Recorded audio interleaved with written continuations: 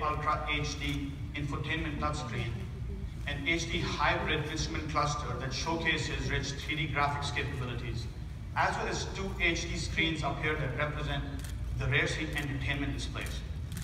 The demo also features front-facing, rear-facing, and interior driver assistance cameras, as well as a smart LTE antenna. The phones are controllers for the driver and the passenger. The cockpit is currently set to Jeff's preferences. The car securely detects Jeff's phone and then can configure the cluster, colors and fonts, the seats, the mirrors, the music, the climate control to Jeff's preferences. Jeff, why don't we go ahead and change the cockpit preferences from yours to mine?